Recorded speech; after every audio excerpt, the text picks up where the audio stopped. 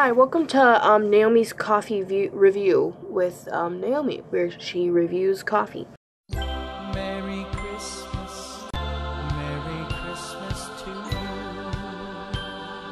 Santa must be Polish, he's jolly as can be, riding on his sleigh with gifts for you and me. He brings joy and cheer to everyone each year.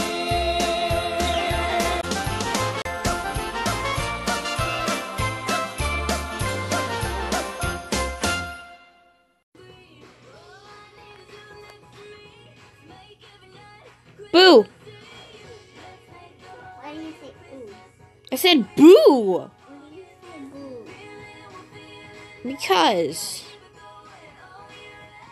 Anyway, hello Vlogmas. You know, the first couple days are gonna be real boring because, nothing's happening. I don't have life, but, making a cute braided stitch Christmas color friendship bracelet. And here, I was gonna do, it was supposed to be like a red and green, but like, I forgot that this kind like turns, this green like fades into yellow and this red like fades into pink. So it's starting to look real weird. And that, I don't know why I thought those colors would look good together, but I'm gonna finish making it anyway.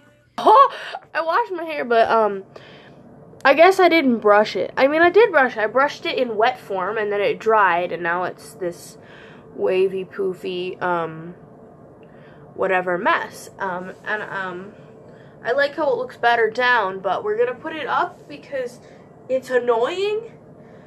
So we don't care about looks. Back to Naomi's coffee review with Naomi, where she reviews coffee. So today I'm gonna be telling you how I've been making coffee lately. Okay, we got this pumpkin spice latte coffee. It's not latte. I don't know why I said latte. Just this pumpkin spice flavored coffee. Where is it? I know it's up here. Okay, basically I have this system that nobody else likes to follow except me. Whenever we get K-Cups, I just put it in this. So we have a K-Cup, a Keurig, and I also have a Keurig upstairs in my room, but it's not currently plugged in. So we got two, in this household, we have two Keurigs, a normal coffee pot, a French press, and a coffee grinder for the coffee pot and French press. And we buy normal K-Cups, and also we have some reusable K-Cups, because we are coffee addicts. Pretty much just me and my mom and my dad, nobody else. Just me and my mom and my dad are coffee addicts. Okay, anyway, back to the point.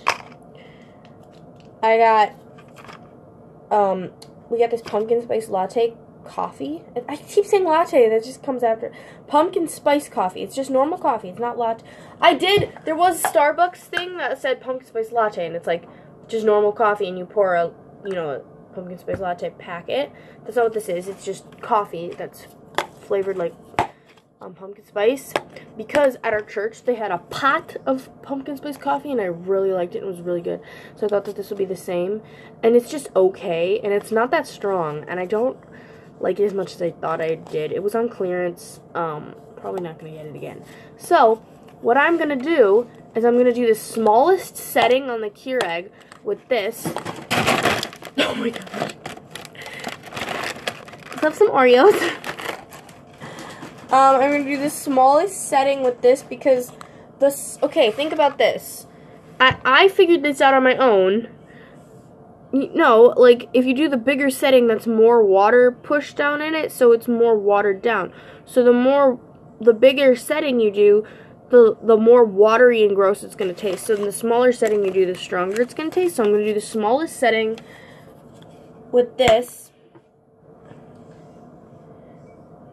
And then I'm going to take this normal Starbucks Fall Blend K-Cup and do a medium setting on top of it and put in some Starbucks Pumpkin Spice Latte creamer. And that's my system. Because I want to use these up, but I don't like them very much. So, mix and match, people. So let's get out the pumpkin spice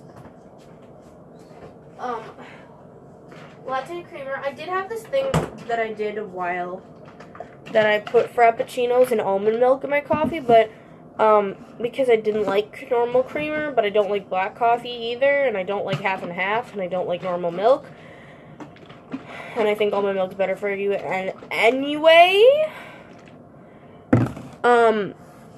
but I don't like mixing the frappuccinos in coffee lately with almond milk. And Starbucks recently has come out with their creamer, and it's a lot better. And I actually like it's not healthy for you, but it's slightly better, and the ingredients list is much smaller than like International Delight or Coffee Mate. And I like how it tastes a little less just like drinking pure sugar. And obviously it's flavored like caramel macchiatos and pumpkin spice lattes and everything that I love. So here, let me show you my system. This is not a great Vlogmas. I have nothing interesting to talk about, so I'm just talking about, I swear, we're gonna go to Wisconsin again to get my papa for Christmas. And then that's when all the interesting Christmas stuff will start. But for now, you're gonna have to bear with my coffee tutorials, because I'm a coffee connoisseur. So the first step is you put your mug in the Keurig. It says follow your dreams. They know the way. My dream is to make coffee. Take your pumpkin spice Green Mountain Coffee Roasters limited edition pumpkin spice artificially flavored hot cool before peeling Keurig. This unit is not labeled for retail sale. So you're going to take that product and you're going to plop it in there, and then you're just going to push the thing down, and you're, like I said, you push the smallest setting because that comes out the strongest. And then you just watch as that pours out. Oh my gosh, look at that. Then you take your creamer and you go, and then you pour some in it while it's pouring, because like that mixes better. It helps it mix better if you pour your creamer in while the coffee's going in. Just pour till you think it's enough. It's probably definitely way more than enough. It looked like more than it was, but there wasn't actually that much coming out. And then cleaning as you go. Once you're done with something, you put it back where it goes. So then you take your pumpkin spice creamer and you put it back in the fridge. And if you don't store that in the fridge, you're wrong, and you'll get sick. And then you take your fall blend, your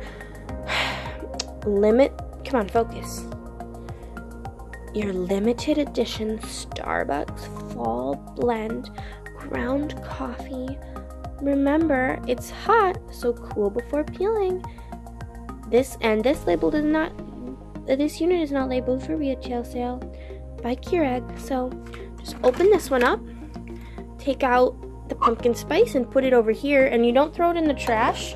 We actually cut these open and put them in the garden because it's good for your soil. If you like, it just makes, even if you garden or not, it makes the soil richer. It's good to, if you have things that are compostable, if you have things that decompose, if you have things that decompose and that can be going out in the garden, you should do that, even if you don't plant anything, because it's better for the environment, and it, anyway, we're gonna take that and you just plop it in there, and you put it in there, and then you do the middle setting, and if there's any overflow, you just take an extra mug and you catch it. So I don't know if they're, oh, it says add water, so I'll be right back. Actually, I'm going to show this part. So, like, how you add water is, first of all, I forgot to do this. I'm too lazy to flip over the camera. So you just take the lid off of the water compartment, and then you take the compartment out. Some people are stupid and they don't know that the water compartment can come out, but it does. And you turn on your water, and then you grab your hose, and you stick it in there, push that button, and fill till it says max fill. Okay? Very important that you fill no more, no less, up to max fill. Okay? Got it? Okay. Went up to the a little bit long. Alright. Went up to the max fill line. Then, even before you put the lid on, it will start to start making the coffee, and so you just want to stick that lid back on there. Look at that come out.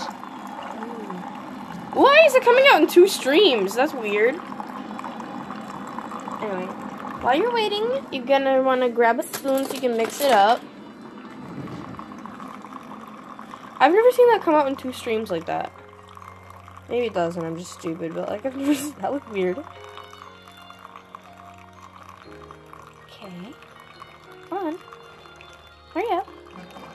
Alright, there was no overflow. It was just enough to fill this.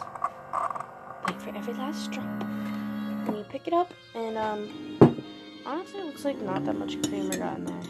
Oh, never mind, all the creamer was at the bottom. Okay, yeah. Don't just blindly add creamer. You have to mix it up to make sure it's all in there. I know I'm going like this, like it's stupid. It's not that thick.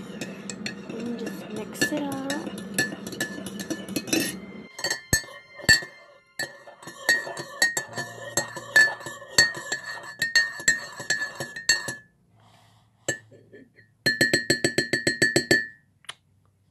That's not really necessary, but I'll do it. Taste test.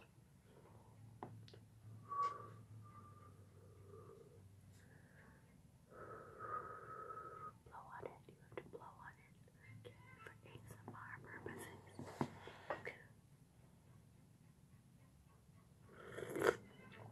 Very hot. Too hot. It tastes very pumpkin stuff. It tastes very pumpkin spice latte. Very much so, pumpkin spice latte. Okay.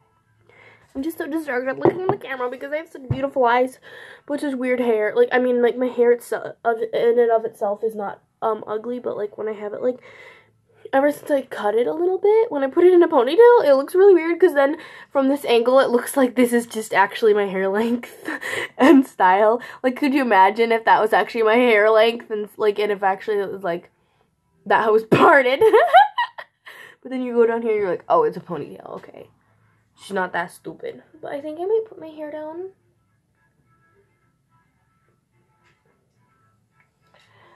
Ow! Oh my gosh.